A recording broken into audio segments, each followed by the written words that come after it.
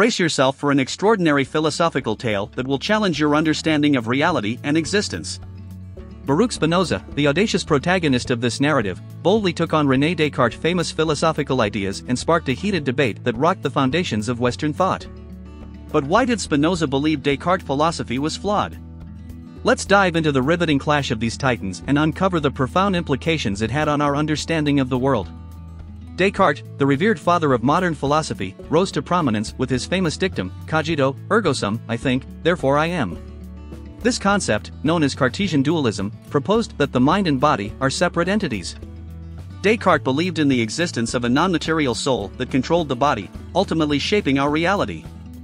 However, Spinoza had a bone to pick with this theory. Spinoza vehemently rejected Descartes' dualistic perspective, arguing that the mind and body are fundamentally interconnected and cannot be divided. He proposed a radical monistic view, claiming that the mind and body are merely two aspects of the same entity. Spinoza believed that we are not separate beings governed by a divine soul, but rather an indivisible part of nature itself. To understand Spinoza's revolutionary position, let's envision the bustling streets of 17th-century Amsterdam, where Spinoza spent his days grinding lenses for telescopes. This simple job allowed him ample time to ponder the nature of existence. As he meticulously crafted lenses, his mind delved into the intricacies of reality, challenging the established Cartesian view. One day, while observing the interplay of light and glass, it hit Spinoza like a bolt of lightning. He realized that just as light beams pass through lenses, the mind interacts with the body, shaping our experiences and perceptions. Spinoza's revelation shattered Descartes' dualistic framework, propelling him towards a groundbreaking philosophy that focused on the unity of mind and body. But Spinoza didn't stop there. He took his radical ideas even further, challenging the very existence of a divine, all-powerful God. Descartes, a devout Catholic, believed in a transcendent deity that governed the universe. Spinoza, on the other hand, dared to suggest that God and nature were one and the same, embodying a pantheistic worldview that shook religious foundations.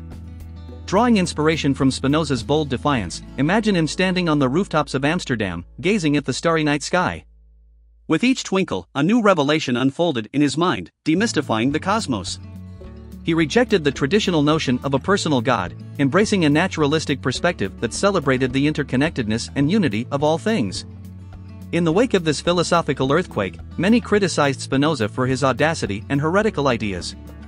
Yet, over time, his profound insights gained recognition and inspired generations to question the established dogmas.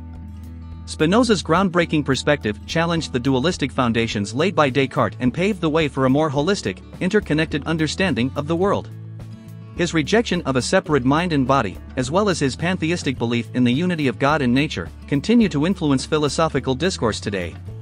So, dear reader, join me in this intellectual journey as we explore the clash of Spinoza and Descartes, unraveling the complexities of reality and challenging our preconceived notions.